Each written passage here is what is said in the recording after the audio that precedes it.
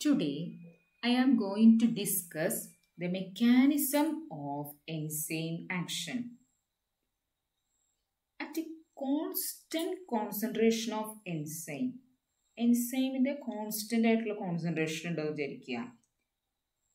the reaction rate increases with increasing substrate concentration. The reaction rate നമ്മൾ constant ആയിട്ട് enzyme concentration constant ആയിട്ട് കൊടുക്കുകയാണെന്നുണ്ടെങ്കിൽ reaction velocity will increases with increase substrate concentration. അപ്പോൾ നമ്മളിവിടെ X ആക്സിസിൽ സബ്സ്ട്രേറ്റും Y ആക്സിസിൽ reaction velocity plot ചെയ്യണമെന്ന് വിചാരിക്കുക. Reaction velocity on the Y axis ആണെന്നുണ്ടെങ്കിൽ സബ്സ്ട്രേറ്റ് ഒരു കോൺസ്റ്റൻ്റ് ആയിട്ട് നമ്മളിവിടെ എൻസൈമിൻ്റെ കോൺസെൻട്രേഷൻ കൊടുത്തൊക്കെയാണ്, കോൺസ്റ്റൻ്റ് ആയിട്ട് പ്രൊവൈഡ് ചെയ്തൊക്കെയാണ്.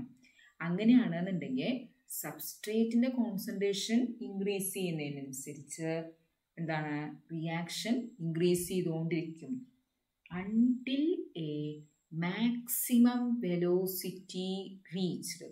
ഒരു മാക്സിമം വെലോസിറ്റി എത്തുന്നത് വരെ ഈ റിയാക്ഷൻ റേറ്റ് കൂടി വന്നുകൊണ്ടിരിക്കും. മനസ്സിലായില്ലേ? അതാണ് ഇതിൻ്റെ concept. Next, then substrate are bound to a specific region of the enzyme is called active site. ഞാൻ വെറുതെ ഒരു എക്സാമ്പിൾ ആയിട്ട് വയ്ക്കുകയാണ്. ഇത് നമുക്ക് എൻസൈം എടുക്കാം. അപ്പോൾ സബ്സ്ട്രേറ്റ് എൻസൈമിൻ്റെ ഒരു പർട്ടിക്കുലർ റീജിയനിൽ വന്നിട്ട് ബൈൻഡ് ചെയ്യും. ഒരു സബ്സ്ട്രേറ്റ് നമുക്ക് ഇതാണ് സബ്സ്ട്രേറ്റ് എന്ന് കൊടുക്കാം. അപ്പോൾ ഒരു സബ്സ്ട്രേറ്റ് എൻസൈമിൻ്റെ ഒരു പർട്ടിക്കുലർ റീജിയനിൽ വന്നിട്ട് ബൈൻഡ് ചെയ്യും. ആ സ്പെസിഫിക് റീജിയനെയാണ് നമ്മൾ എന്ത് പറയണത്? Active site. It is the, അപ്പോൾ ഞാൻ ഇവിടെ ഒരു എക്സാമ്പിൾ വരച്ചാണ്. ഇതാണ് ആക്റ്റീവ് സൈറ്റ്, ഇതാണ് സബ്സ്ട്രേറ്റ്. ഈ സബ്സ്ട്രേറ്റിന് ഈ പർട്ടിക്കുലർ സൈറ്റിൽ വന്ന് ബൈൻഡ് ചെയ്യാനുള്ള കഴിവുണ്ട്. ഇനി at sufficiently high substrate concentration, നമ്മൾ ഒരുപാട് ഹൈ സബ്സ്ട്രേറ്റ് കോൺസെൻട്രേഷൻ കൊടുക്കുകയാണെന്ന് വിചാരിക്കുക. അതായത് സബ്സ്ട്രേറ്റ് നല്ലോണം അവൈലബിൾ ആണെന്ന് വിചാരിക്കുക. സബ്സ്ട്രേറ്റ് ഇഷ്ടം പോലെ അവൈലബിൾ ആണ്. അതായത് നമ്മൾ കൊടുത്തൊക്കെയാണ് എൻസൈം മോളിക്യൂൾസ് കോൺസ്റ്റൻ്റ് ആയിട്ടിരിക്കുന്നത്. ദെൻ നമ്മൾ എന്ത് ചെയ്തു? സബ്സ്ട്രേറ്റ് പ്രൊവൈഡ് ചെയ്തു. അങ്ങനെയാണെന്നുണ്ടെങ്കിൽ എല്ലാ അവൈലബിൾ കാറ്റലിറ്റിക് സൈറ്റുകളിലും സബ്സ്ട്രേറ്റ് വന്ന് ബൈൻഡ് ചെയ്തിരിക്കും. At sufficiently high substrate concentration all catalytic sites R filled or saturated, so the reaction rate cannot increase. അപ്പോൾ എല്ലാം സാച്ചുറേറ്റഡ് ആയി കഴിഞ്ഞു. ദെൻ നമ്മൾ സബ്സ്ട്രേറ്റ് പിന്നെയും ആഡ് ചെയ്യുകയാണെന്നുണ്ടെങ്കിലോ അതുകൊണ്ട് റിയാക്ഷൻ റേറ്റിന് ഇൻക്രീസ് ചെയ്യാം. എന്തുകൊണ്ടാണ്? എൻസൈംസ് ഇവിടെ അവൈലബിൾ അല്ല. എൻസൈംസിൻ്റെ എല്ലാ കാറ്റലിറ്റിക് സെൻറ്ററുകളിലും സാച്ചുറേറ്റഡ് ആയി കഴിഞ്ഞു. ദെൻ നമ്മൾ സബ്സ്ട്രേറ്റ് പിന്നെയും ആഡ് ചെയ്തുകൊണ്ടിരുന്നിട്ട് പ്രയോജനമില്ല. Then the interaction of enzyme and substrate at the active site promote the formation of transition state. A2 plus B2 gives 2AB, which in turn give product. അല്ലേ? അപ്പോൾ ഈ ഒരു particular സ്റ്റേറ്റിനാണ് നമ്മളിവിടെ transition state എന്ന് പറയുന്നത്. അപ്പോൾ interaction of the enzyme and the substrate at the active site. Active സൈറ്റുകളിൽ ഇങ്ങനെ ഇൻറ്ററാക്ട് ചെയ്യാൻ തുടങ്ങുന്ന ഈ critical മൊമെൻറ്റിൽ promotes the formation of transition state. Transition സ്റ്റേറ്റിനെ promote ചെയ്യണം ഉണ്ടാവാനായിട്ട്. The active site is the region of the enzyme that most directly lowers the delta G star of the reaction.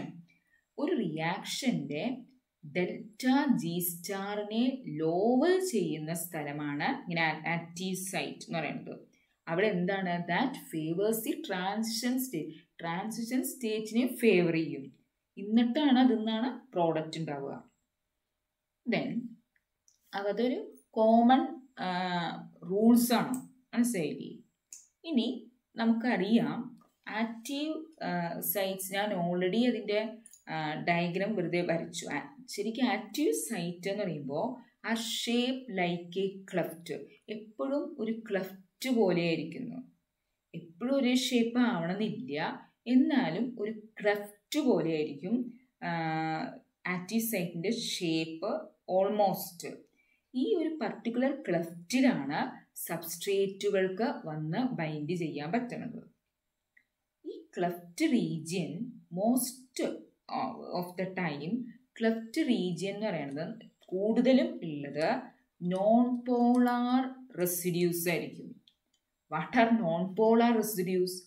അതായത് എന്താ enzymes? Enzymes എന്ന് പറയുന്നത് എന്താണ്? Proteins ആണ് അല്ലേ, polypeptides ഒക്കെയാണ്. ഈ പോളിപെപ്റ്റൈഡ്സ് ഉണ്ടാക്കിയത് എന്താണ്? അമിനോ ആസിഡ്സ് കൊണ്ടാണ്. അപ്പം non polar amino acid residues ആയിരിക്കും കൂടുതലുള്ളത്. എന്നാൽ ചില ഭാഗത്ത് എപ്പോഴും നോൺ പോളാർ ആവണമെന്നില്ല. ചില വെളിയിലോട്ട് എക്സ്പോസ്ഡ് ആയിട്ടുള്ള സ്ഥലത്ത് പോളാർ റെസിഡ്യൂസും കാണാറുണ്ട്. മനസ്സിലായി? അപ്പം cleft may contain non polar as well as polar residues. എന്നിട്ടോ ഈ എൻസൈമിൻ്റെ ഈ ആക്റ്റീവ് സൈറ്റിലുള്ള വരും.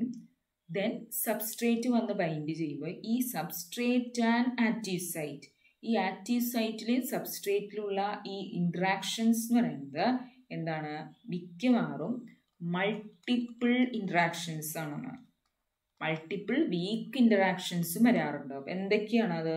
നമുക്കറിയാം കോമൺ ഇൻട്രാക്ഷൻസ് ഏതൊക്കെയാണ്? Non covalent, covalent, electrostatic, hydrogen bond, van der Waals forces, ഏത് വേണമെങ്കിൽ ഇൻട്രാക്ഷൻസ് വഴി എന്ത് ചെയ്യാം? ഈ എൻസൈം സബ്സ്ട്രേറ്റ് ഇവിടെ ബൈൻഡിങ് പോസിബിൾ ആണ്. ദെൻ ഒരു ക്രൈറ്റീരിയ മാത്രമേ ഉള്ളൂ. എന്താണ് ആ criteria? Enzyme and substrate should have complimentary shape. Complimentary shape ഉണ്ടായിരിക്കണം. ആർക്ക്? എൻസൈമിനും സബ്സ്ട്രേറ്റിനും. എന്താണത്? ഇപ്പോൾ എൻസൈമിൻ്റെ ഞാൻ ആക്റ്റീവ് സൈറ്റ് ഇങ്ങനെ വരച്ചു. അപ്പോൾ നോർമലായിട്ട് സബ്സ്ട്രേറ്റിൻ്റെ ഷേപ്പ്, സബ്സ്ട്രേറ്റിൻ്റെ ടെർമിനലിൻ്റെ ഇങ്ങനെ വരണം അല്ലേ, റൗണ്ടായിട്ട് വരണം. എന്നാൽ മാത്രമേ അതിന് ഇങ്ങോട്ട് കയറാൻ പറ്റുള്ളൂ. അതിന് പകരം സബ്സ്ട്രേറ്റിൻ്റെ ഷേപ്പ് എന്ന് പറയുന്നത് ഇങ്ങനെ ഒരു ഷേപ്പാണെന്ന് വിചാരിക്കുക. ഇങ്ങനെ ഒരു ഷേപ്പുള്ള സബ്സ്ട്രേറ്റ് ആണെന്നുണ്ടെങ്കിൽ ഇതിന് ചിലപ്പോൾ ഇതിലേക്ക് ബൈൻഡ് ചെയ്യാൻ പറ്റില്ല. അപ്പം ഒരു കോംപ്ലിമെൻ്ററിറ്റി ഉണ്ടായിരിക്കണം, മനസ്സിലായില്ലേ? എന്നാലേ എൻസൈം സബ്സ്ട്രേറ്റ് ഇൻട്രാക്ഷൻസ് പോസിബിൾ ആവുള്ളൂ. അപ്പം ഇങ്ങനെയുള്ള എൻസൈം സബ്സ്ട്രേറ്റ് ഇൻട്രാക്ഷൻസിനെ കുറച്ചുകൂടെ എന്താണ് എക്സ്പ്ലെയിൻ ചെയ്യാനായിട്ട് 1890 എമിൽ Fisher propose the lock and key analogy. Lock and key model Fisher ആദ്യം കുറച്ചു കാലം മുമ്പ് പ്രൊപ്പോസ് ചെയ്തു. എന്താണ് അവർ കൂടുതലും പറഞ്ഞത് എൻസൈം സബ്സ്ട്രേറ്റ് ഇൻട്രാക്ഷൻസിനെ പറ്റിയിട്ട് തന്നെയാണ്. എങ്ങനെയാണ് അവരുടെ മെക്കാനിസം ഓഫ് ഇൻട്രാക്ഷൻസ് എങ്ങനെയാണ് നിലവിൽ വരുന്നത് എന്നുള്ളതൊക്കെയാണ് അവർ ഡിസ്കസ് ചെയ്തത്. ലേറ്റർ 1958 ഡാനിയൽ ഇ കോഷ്ലാൻഡ് വേറെ ഒരു മോഡല് എടുത്തു. ഏതാണ്? Induced fit model four enzyme. ഇതുവരെ രണ്ടുപേരും എന്താണ് എൻസൈം സബ്സ്ട്രേറ്റ് ഇൻറ്ററാക്ഷൻസിന് വന്ന രണ്ട് മോഡൽസ് തന്നെയായിരുന്നു. ഒരാൾ എന്താണ് കുറച്ച് ഏർലിയർ ആയിട്ടാണ് ഫിഷർ, ലോക്ക് ആൻഡ് കീ അനലോഗിയാണ്. അത് ഒരുപാട് കാലം അക്സെപ്റ്റഡ് ആയിരുന്നു. ലേറ്റർ കോഷ്ലാൻഡ് വന്നിട്ട് ഇൻഡ്യൂസ്ഡ് ഫിറ്റ് മോഡല് പറഞ്ഞപ്പോഴാണ് അതാണ് കുറച്ചും കൂടെ വൈഡ്ലി അക്സെപ്റ്റഡ് ആയത്. മനസ്സിലായില്ലേ? അത് 2 മോഡലിനെ പറ്റി നമുക്ക് പറയാം. എന്താണ് അതിൽ പറയുന്നത്? എമിൽ ഫിഷറിന്റെ മോഡലാണ് lock and key analogy. Lock and key analogy വെച്ചിട്ട് ഞാൻ വെറുതെ ഒരു ഡയഗ്രാം, നമുക്ക് ആദ്യം ലോക്ക് ആൻഡ് കീ മോഡൽ പറയാം. Lock and key model. അപ്പോൾ ഇതിൽ വെറുതെ എൻസൈമിൻ്റെ ഒരു പ്രത്യേക ഒരു ഷേപ്പുള്ള ഒരു എൻസൈമിനെ വരച്ചു വെച്ചു. ലോക്ക് ആൻഡ് കീ മോഡൽ പറയണം എന്ന് വെച്ച് കഴിഞ്ഞാൽ active site of the unbound enzyme is complimentary to the shape of the substrate. ഇവിടെ സബ്സ്ട്രേറ്റ് പുറത്ത് വേറെ മാറിയിരിക്കുന്നത്. ഇതാണ് സബ്സ്ട്രേറ്റ്, നമ്മൾ അസ്യൂം ചെയ്ത substrate. Then the active site of the, അപ്പം ഇവർ പറഞ്ഞത് എന്താണ്? എമിൽ ഫിഷർ പറഞ്ഞത് active site of the enzyme, unbound enzyme, അതായത് സബ്സ്ട്രേറ്റ് വന്ന് ബൈൻഡ് ചെയ്യുന്നതിന് മുമ്പേയുള്ള എൻസൈമിൻ്റെ active site is complimentary to the shape of the substrate. സബ്സ്ട്രേറ്റിൻ്റെ ഒരു പർട്ടിക്കുലർ ഷേപ്പ് ഉണ്ട്, അതിൻ്റെ ഇതുമായിട്ട് എന്താണ് കോംപ്ലിമെൻ്ററി. അപ്പോൾ ഇവർ നോർമലായിട്ട് ഇവർ തമ്മിലുള്ള ഇൻട്രാക്ഷൻസ് പോസിബിൾ ആണ് അല്ലേ? The substrate is perfectly fit the enzymes active site അല്ലേ? അങ്ങനെയാണ് ഇവർ പറഞ്ഞത്. ദെൻ ഇത് കുറച്ച് ആദ്യം ഫസ്റ്റ് ഉണ്ടാക്കിയ തിയറി ആയിരുന്നു. ലേറ്റർ 1958 കോഷ്ലാൻഡ് ഇൻഡ്യൂസ്ഡ് ഫിറ്റ് മോഡൽ പറഞ്ഞു. ഇൻഡ്യൂസ്ഡ് ഫിറ്റ് മോഡൽ വെച്ചിട്ട് ഇതാണ് ഇപ്പോൾ എൻസൈം ഇതാണ്. അപ്പോൾ എൻസൈമിന് പ്രത്യേകിച്ച് ഒരു ഷേപ്പൊന്നും, ആക്റ്റീവ് സൈറ്റ് നമുക്ക് മനസ്സിലാവുന്നുണ്ട് ഇതാണെന്നുള്ളത്, പക്ഷെ അതിന് പ്രത്യേകിച്ച് ഷേപ്പൊന്നും ഇവിടെ കാണാനില്ല. പക്ഷേ സബ്സ്ട്രേറ്റിന് ഒരു പർട്ടിക്കുലർ ഷേപ്പ് ഉണ്ട്. ഇങ്ങനൊരു ഷേപ്പ് സബ്സ്ട്രേറ്റിനുണ്ട്. ദെൻ എന്താണ് ഇവിടെ സംഭവിക്കുന്നത്? Enzymes change the shape on substrate binding. Substrate വന്ന് ബൈൻഡ് ചെയ്യുന്ന ക്രിട്ടിക്കൽ മൊമെൻറ്റിൽ എൻസൈംസ് അതിൻ്റെ ഷേപ്പ് ചേഞ്ച് ചെയ്യും. That is the active site forms A shape complimentary to the substrate. സബ്സ്ട്രേറ്റിന് complimentary ആയിട്ട് ഒരു ഷേപ്പ്. അപ്പോൾ ആക്റ്റീവ് സൈറ്റ് ഇങ്ങനെയായിരുന്നു എന്നുണ്ടെങ്കിലും സബ്സ്ട്രേറ്റിന് കോംപ്ലിമെൻ്ററി ആയിട്ടുള്ളൊരു ഷേപ്പ് ആര് ഉണ്ടാക്കി? എൻസൈമിൻ്റെ ആക്റ്റീവ് സൈറ്റ് ഫോം ചെയ്തു. മനസ്സിലായില്ലേ? അപ്പോൾ അവിടെ എന്താണ് ഉണ്ടാവുക?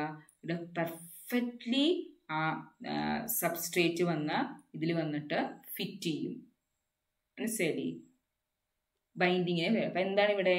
സബ്സ്ട്രേറ്റ് വന്നിട്ട് എൻസൈമിൻ്റെ ഷേപ്പ് മാറ്റി ഇൻഡ്യൂസ് ചെയ്യിപ്പിച്ചു അല്ലേ? ഇൻഡ്യൂസ് ചെയ്യിപ്പിച്ചിട്ട് എൻസൈമിൻ്റെ ഷേപ്പ് മാറിയിട്ട് സബ്സ്ട്രേറ്റിനനുസരിച്ചായി അല്ലേ? Only after the substrate has been bound. അതാണ് ഇൻഡ്യൂസ്ഡ് ഫിറ്റ് മോഡൽ എന്ന് പറയുന്നത്. The free energy released on binding. ഇങ്ങനെ ബൈൻഡ് ചെയ്യുമ്പോൾ റിലീസ് ചെയ്യുന്ന ഫ്രീ എനർജിയാണ് ബൈൻഡിങ് എനർജി എന്ന് പറയുന്നത് കേട്ടോ. Binding energy. Thus the maximal binding energy is release when enzyme facilitate the formation of transition state. അതായത് ഇതാണ് ട്രാൻസിഷൻ സ്റ്റേറ്റ് എന്നൊരു കണ്ടീഷൻ അല്ലേ? ഇതാണ് then only after this product ഇവിടെ ഫോം ചെയ്യുന്നുള്ളൂ. അപ്പം ട്രാൻസിഷൻ സ്റ്റേറ്റ് എന്ന് പറഞ്ഞാൽ ഒരു കണ്ടീഷൻ വരുമ്പോഴാണ് എന്താണ് മാക്സിമൽ ബൈൻഡിങ് എനർജി റിലീസ് ചെയ്യുന്നതെന്ന്. മനസ്സിലായി? അങ്ങനെ റിലീസ് ചെയ്തതിന് ശേഷമാണ് പ്രോഡക്റ്റ് ഫോം ചെയ്യുന്നത്. ഇതാണ് induced fit model. Mechanism of enzyme ആക്ഷൻ്റെ first രണ്ട്, അത് രണ്ടും എക്സ്പ്ലെയിൻ ചെയ്യുന്ന 2 മോഡൽസാണ് നമ്മൾ പറഞ്ഞത്.